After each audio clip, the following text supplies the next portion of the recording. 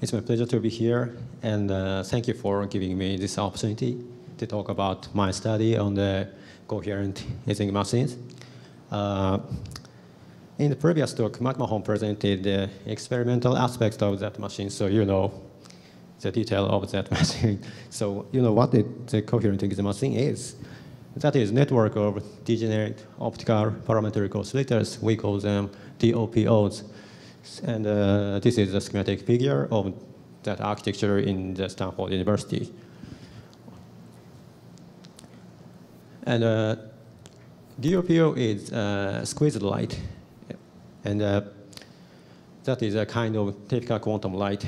And we utilize phases. One of the properties we utilize is phase of DOPO converges on 0 or pi.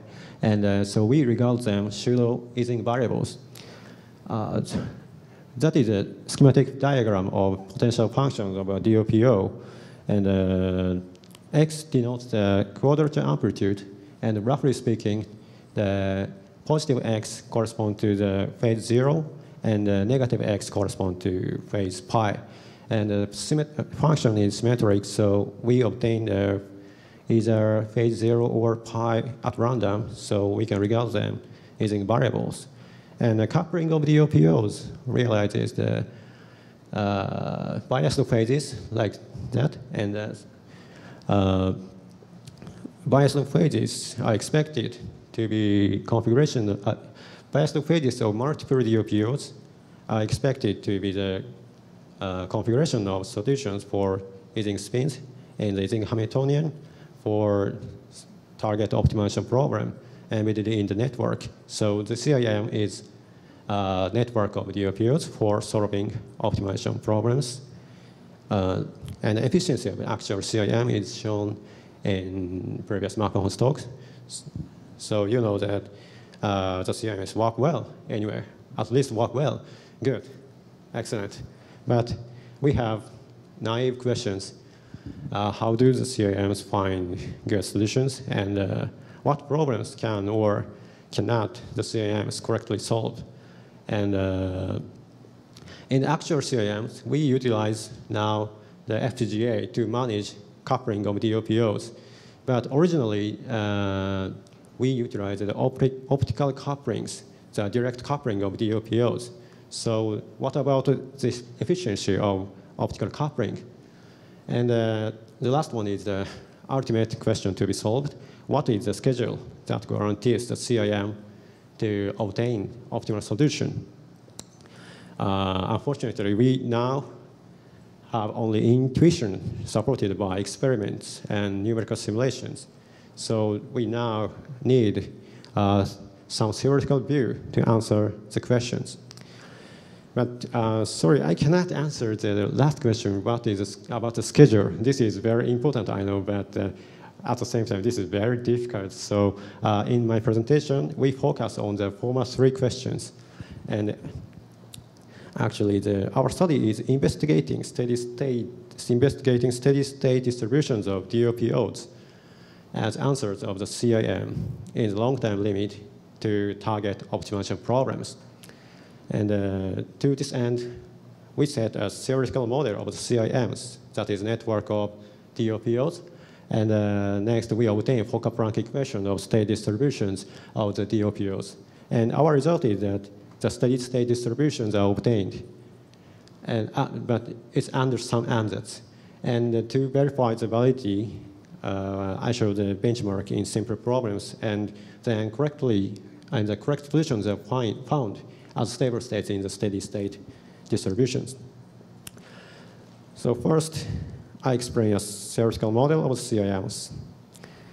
Let's consider a single DOPO at first, and that is a cavity. And there is a nonlinear crystal, and we have a signal field, and pump field is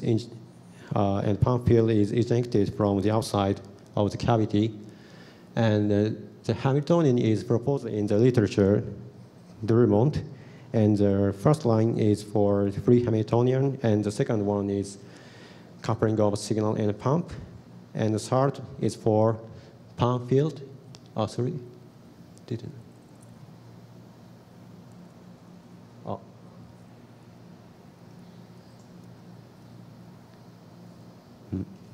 Sorry, just a moment.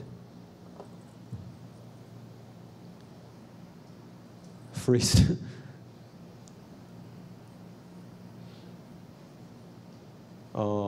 The projector is not.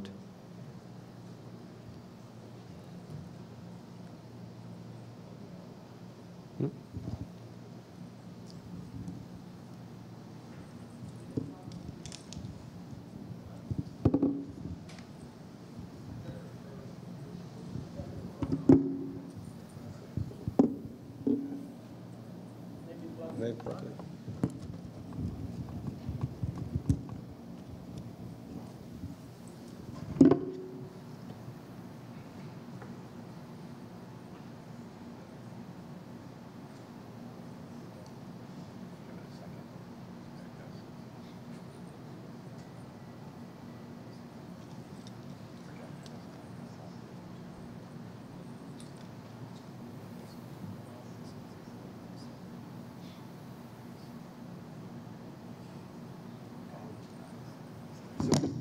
Sorry, that's okay. And okay, and this is a Hamiltonian, and the first line is for free Hamiltonian, and the second one is coupling of pump and a signal and pump in the nonlinear crystal, and the third one is pump from injected from the outside, and this is an open quantum system, so we consider also dissipation at loss Hamiltonian, and we next consider two DO periods. There are two cavities, and we also have mutual injection paths that realize this interaction between the two DOPOs. And the signal feed from a DOPO is injected to the other DOPO mutually. And we control strength and sign of interactions by tuning the length of path. And we generalize that into n DOPOs. We assume each pair of DOPOs interact as in the two DOPO case. And we don't consider how we implement that interaction into the actual experimental setting. And so I know that this could be only in theoretical idea during work, but sorry, we discussed just a theory, so we consider this ideal setting. And the next Fokker-Planck equation. Before that, I explained source analysis. We describe, the density operator describes the system, and we use a positive P representation to describe the density operator. We expand the density operator in terms of coherent states, alpha and beta, and we obtain the distribution P. And we focus on the distribution P instead of the density operator itself. And one of the important observable is quadrature amplitude. A is an analysis operator of bosons, and A dagger is a creation one. And average of quadrature amplitude is computed, represented as the average of alpha plus beta over 2 over the distribution P. And why this variable is important is that the sign of quadrature amplitude is our Ising variable in the CIM. So what we try to compute is that value. And to this end, we analyze the distribution P instead of the rho itself. And we next derived the dynamics and the Fokker-Planck equation of that distribution P. And after some calculations, we obtained the Fokker-Planck equation. And these terms show the interaction between the DOPOs. And Jij and Hi are parameters appeared in the Ising Hamiltonian for target opportunity problems. Jij is a coupling constant of the Ising spins, and Hi is for longitudinal field. And C controls the strength of interactions.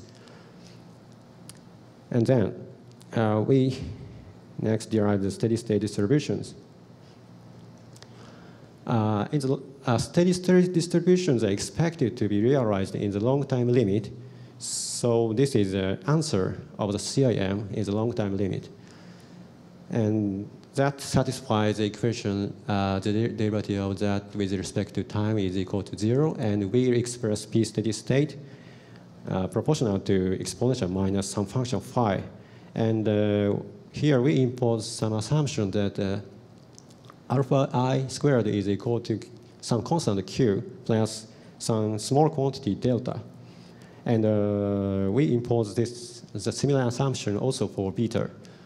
And this assumption is imposed for avoiding the breakdown of the detail balance. The detail balance gives a sufficient condition for the presence of the equilibrium state distributions. So for tractability, or for ensuring the existence of the equilibrium state distributions, we impose the assumption for avoiding the breakdown of the detail balance. And under some ansatz, and after some calculations, we obtain function phi like this. I note that alpha and beta are not discrete variable, but continuous ones. So we need some effect for generating Ising-like behavior. And the first term generates Ising-like well in the potential function, and pump field strength P controls the location and the strength depth of the well. And the other part is for problem embedding.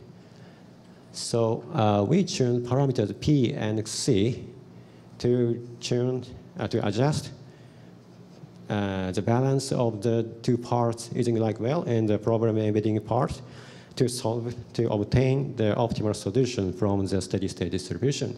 So the next question is that do the steady state distribution here give the true solution of target optimization problems by tuning the parameters P and C?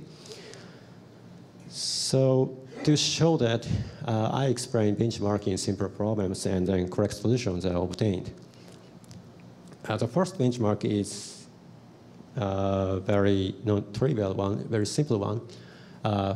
Fully connected ferromagnetic problem where Gij, the coupling constant of the spin Gij is equal to 1/2m, positive and uniform.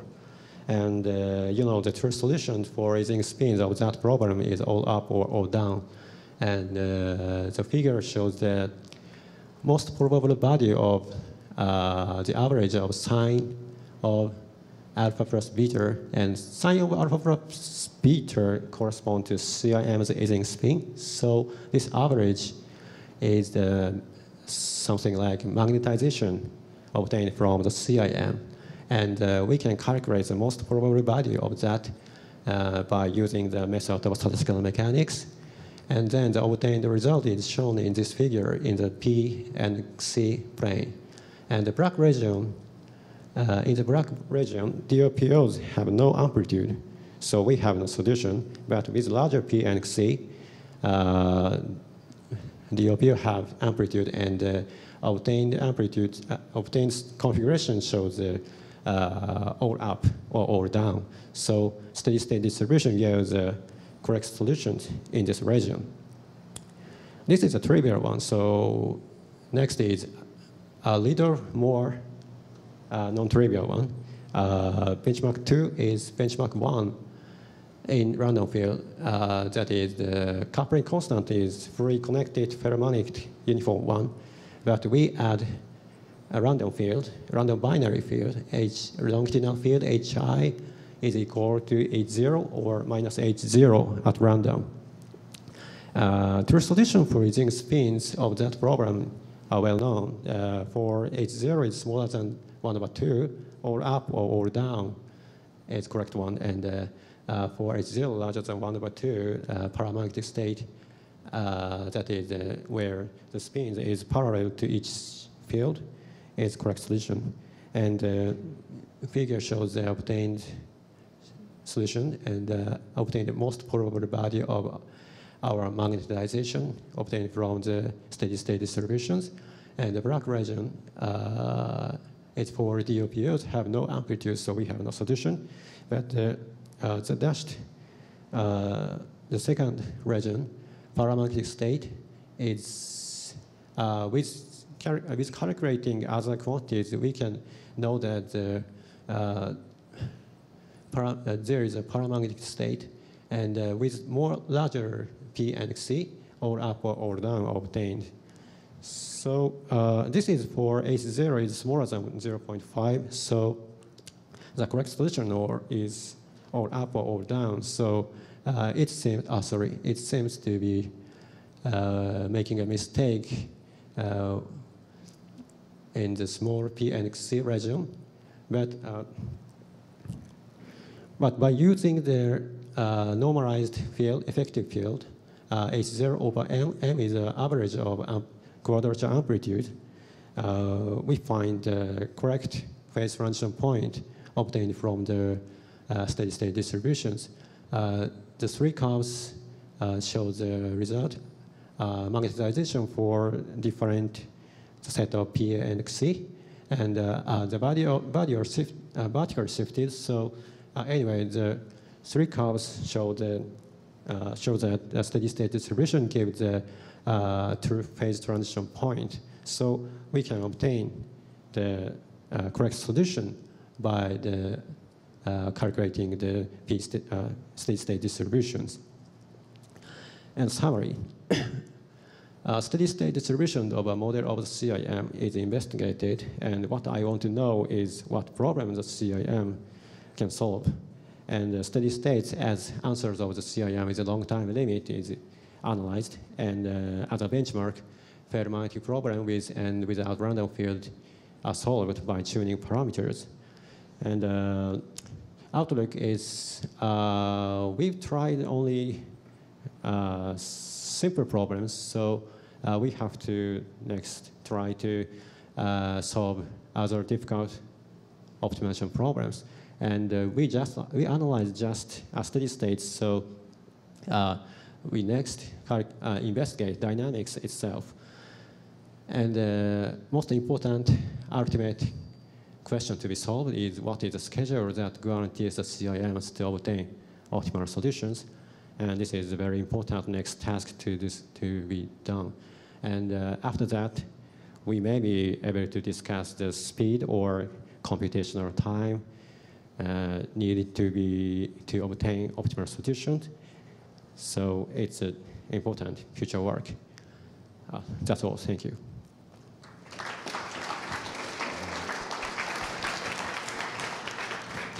Thanks. We have time for one question.